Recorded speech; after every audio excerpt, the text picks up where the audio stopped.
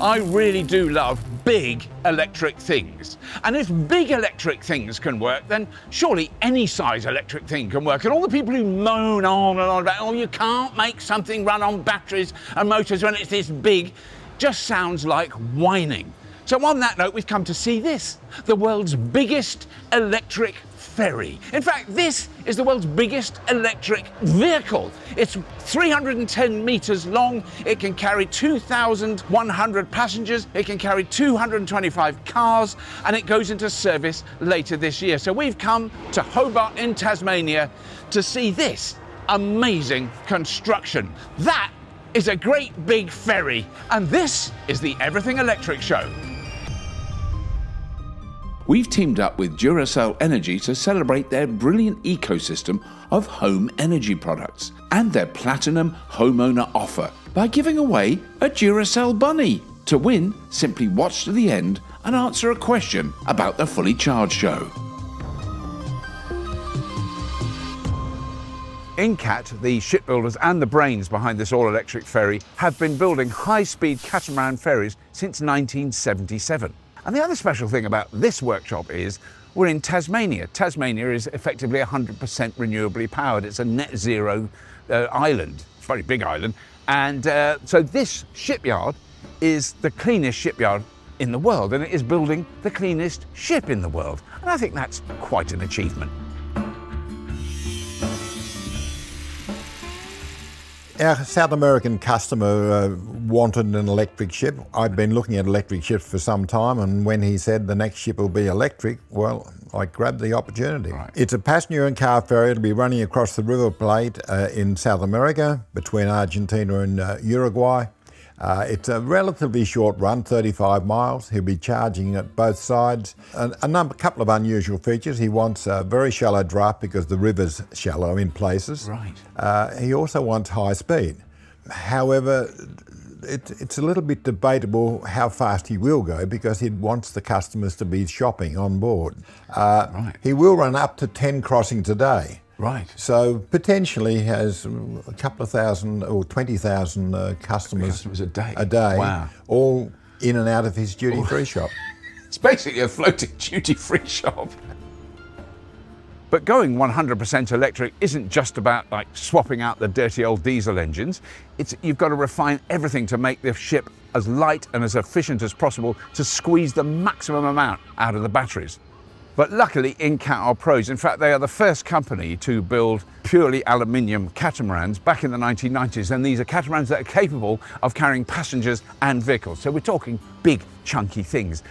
So you can learn more about amazing electric ships like this, but also a huge array of clean energy technology, hundreds and hundreds, if not thousands, of electric vehicle test drives, and much, much more at Everything Electric in Sydney on the 7th, 8th and 9th of March. Check the description box below this for details on how to get tickets. It's a must.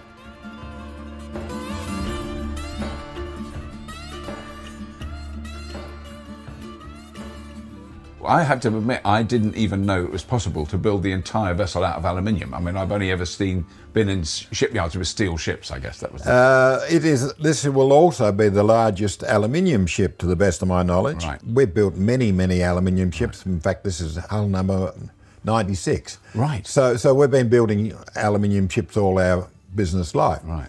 So the reality is that aluminium is not unusual for us, but the scale of it is increasing almost yearly. And I mean, is there any reason you couldn't build bigger and bigger with aluminium? There's no other reason. We could build an aircraft carrier out of aluminium. Right. Yes, it's perfectly possible. Wow. Everything that we've seen is aluminium. Everything. These stairs in the grand hall and the big, what will be the big shops here, these are all aluminium stairs. Incredible. The structure, everything I can see here is made of aluminium, and that means the whole ship is much, much lighter, like 3 times lighter than a steel ship of the equivalent size, which means it needs less energy to move it through the water at speed. Within a few years, these lightweight aluminium ships are going to take over. Right. Aluminium is so important that it's half the weight of steel. Plus, we don't live on board like you do on a typical steel ship. So all the crew facilities will be living ashore, and all their facilities, they can't be more like an aircraft in that, right, in the crewing aspect. and that saves a lot of weight as well. So if we are 1/3 the weight of a steel ship, we need 1/3 the power to drive it. To move it, yeah. And therefore 1/3 the charging time when we get to port. Yeah. So it's not just the economics of it. Ferries need to be in port for the littlest time possible. Yeah. 40 minutes or thereabouts is fairly normal. An hour and a half maybe across a given channel. Yeah. And then charging up and away you go again. Right. How does what you're building here then compare in terms of efficiency, in terms of movement efficiency? Well, it's very good because, first of all, the previous ship was going to be LNG powered. Right. It had 400 tonne of main engine, 100 tonne of gearboxes and 100 tonne of fuel tanks and 100 tonne of fuel content. All of that's been replaced by about 300 tonne of batteries. Right. So it's actually lighter and therefore more efficient. Yeah. And of course, we're not polluting the atmosphere. Yeah. So I'm standing in one of 4 battery rooms on board the ship. As you can hear, it's still very noisy. There's a lot of construction going on all around me. This is where the batteries will sit. Eventually, they'll go right up to the ceiling. There's 250 tons of batteries being installed on this ship, 40 megawatt hours of power. And each of these battery bays is isolated from the rest of the ship. You know, they've really worked out how to do this. The actual drive system is intriguing, I think, for landlubbers who don't know, because I think we all think there's going to be a propeller that spins underwater. But this is like a, could you explain that? This is more like a jet ski that is pushing it along. Ships that are operating in deep water, let's say the English Channel, Yeah. will be propeller driven. Right. In this case, the ship is operating in 2.5 metres of water only. Oh, that's very, really very shallow for Wow. a large ship. Yeah. And the only way we can do that is by water jets. Right. And the water jets literally suck in the water from underneath the hull and expel it so the ship goes into forward motion. Right. And what this ship can actually produce is 24,000 horsepower, and that is produced by 8 huge electric motors that drive these water thrusters. Now, if you've ever seen a jet ski, you know, those things that go really fast, it's exactly the same technology as this, but this is just hugely bigger. So there's 4 turbines like this that push the water out like massive jets of water coming out the back of the ship. Then there's 4 of these ones, which are the steering ones, and that whole big massive box there moves from side to side. That helps steer the ship. And it's just on such a huge scale that it's unbelievable. And what is really interesting is I've always thought, you know, to make a ship move, you've got to have something going whiz, whiz, whiz underwater. The water level's kind of about there. This isn't underwater, this is almost above water. So you will see this huge tail of water shooting out the back of this boat when it moves across. So each of these water jets is using 2,200 kilowatts of energy, and that is the same amount of energy that is used by 4 jet engines on a Boeing 747 when it's taking off. Not when it's cruising, when it's taking off, maximum power. These are chunky. It's worth noting this powertrain was developed by Wärtsilä, a marine company who specialise in propulsion systems and integrated powertrain systems, who've been working with Incat for the past 30 years. It's incredible that they've managed to create a system that delivers 4 times the power of current electric hybrid ships, providing unparalleled efficiency. So, do you have any idea of the amount of power that they will charge it with, what the scale of it? They're talking about 40 megawatts of power being available on both sides, which is a lot of power. That's a lot. Now, it's needed in that scale because they want to do it quickly. Yeah. If we don't have that amount of power available in our shipyard, for example, so we will take maybe days to recharge the ship. Yeah. Not the minutes that they will be in service. Wow, that is incredible, isn't it?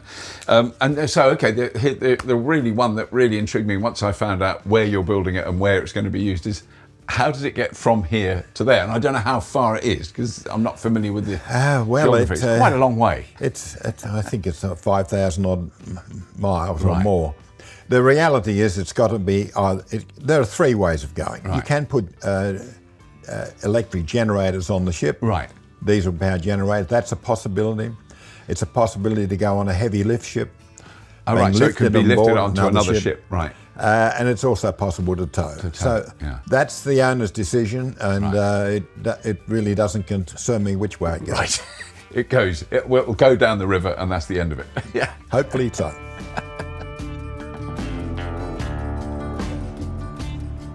What an incredible privilege it's been to see this machine being built. It is really, really game-changing. And the plans that Incat have for future ships, bigger, longer range. I mean, you know, it's such an exciting area of technology. I never thought I would see anything like this when we started making the Fully Charged show and Everything Electric show many, many years ago. It really is very, very impressive.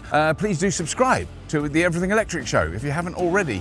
And as always, if you have been, thank you for watching.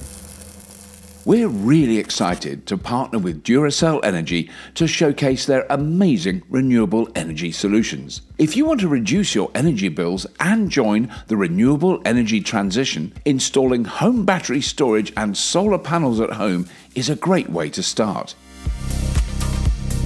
Duracell Energy's ecosystem of products typically partners with solar panels, but they can be used just as effectively without it, particularly for electric vehicle owners or anyone looking to take control of their energy.